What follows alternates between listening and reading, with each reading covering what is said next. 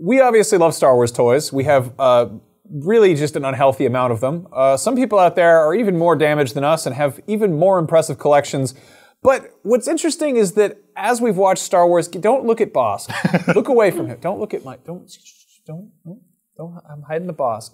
Our little Trandoshan has grown up so fast. In Star Wars characters collect Star Wars toys. Yeah. But are they just, I think they're just replicas of real life stuff. I think they're all technically educational toys because they're based on real things. They don't have action figures of us. That would be too weird. That would be weird. But we figured we'd do a quick roundup of some of those nerds in the Star Wars universe who in fact collect Star Wars toys just like us. So these are the Star Wars characters in Star Wars who have made their own Star Wars toys. Yeah. So this is really awesome. This one I'll give him a little bit of credit for. Luke Skywalker has a model of an Incom T-16 Skyhopper. The story here is they mention like, oh, you used to bullseye womp rats in your T-16. Luke has this. It's like a crop duster. It's like this crappy little kind of like screw around plane.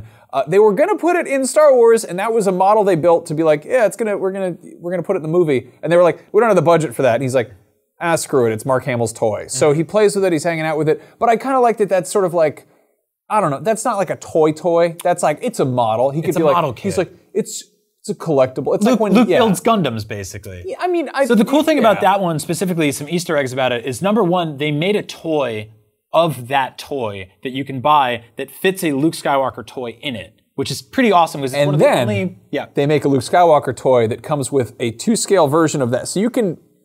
You can bring the Luke Skywalker holding his model kit into his own T-16. The cool thing about this is based on the visual history information, this actually has a bunch of details on it that Luke hasn't put on his yet, but his dream is to make his own T-16 Skyhopper look as cool as his model kit. Yeah. Also, I love that it's sort of like, I use the old Luke there, just because it's sad when you compare the two. And so we didn't really get to see this trend for a lot of the rest of the movies. Like Max Rebo didn't really have like a bunch of dolls at the bottom of his keyboard. Maybe he did. No, he had an entire like burlap sack full of Skylanders. Oh, we didn't even talk about the holo chest. That's totally like a Skylanders. Chewie's got a bunch of those. Anyway. Well, let's talk about Rey. Rey in The Force Awakens, you get to see the inside of her like burned out AT-AT or AT-AT. Yeah, and she's got like she's got an old like Army surplus, X-wing pilot helmet, and she wears cosplays. She kind of role plays in that, but then she's also got this this little doll of an X-wing pilot that is. It looks like I don't know, like it looks like that the bad guy from that movie Trick or Treat. It's just like a weird little terrifying voodoo doll. Yeah, it is weird. It's very found art, but yeah, she made this thing out of straw and cloth and fabric that she found around Jakku. Yeah. Also, shout out to whoever took a camera phone photo of their TV during the movie and then put that on Google Images because that's what this is. Nice work. Yeah. From there, Jyn Erso, who probably has the largest collection of Star Wars toys of anyone. Yeah, Jyn Erso is a dork. Yeah, let's take a look at this full screen right here. You get to see Jyn as a kid on her planet growing up when the Empire invades it and her mother is killed. She's holding a stormtrooper wooden figure that she built herself. Do we know that for sure? Does it say that canonically she made it? I think she did, yeah. I feel like it would have been her dad. I feel like it would have been old Galen Erso doing that. No, it explains it here. And then, of course, there's this entire spread of all of these different toys.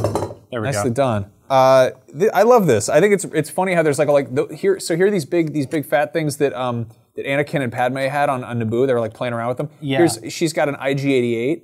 The cool thing is that she calls them all different names. Like, so the IG-88 is called Mr. Iggy. The Tauntaun is called Tinted the Snow Lizard. She's got a homemade Jedi cruiser. There's a Wampa called Abami the Gig. And then the Stormtrooper is called Stormy. They're really, really cool. So, yeah, I think she even makes one of the fish. Oh, yeah, the Opie Opie. The fish from the OPC killer, yeah. So, yeah. That's like a weird level of like meta nerdery that we got into there.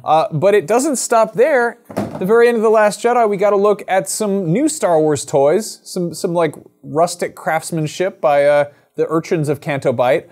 Here are some of the stable boys, and they're crazy like they're like role playing. They're doing like a full on like campaign there. Yep. Reenacting the whole battle. Yeah, the movie ends with a couple of kids sitting around playing with Star Wars toys that they built, and one of them is just this little like wooden straw man with a laser sword, and then that like ugly boil of a four-armed man comes in and yells at them. I like to think that they're actually his toys, and he's like, those are collectibles, you're ruining the value, don't damage them. And then he beats the kids with a whip.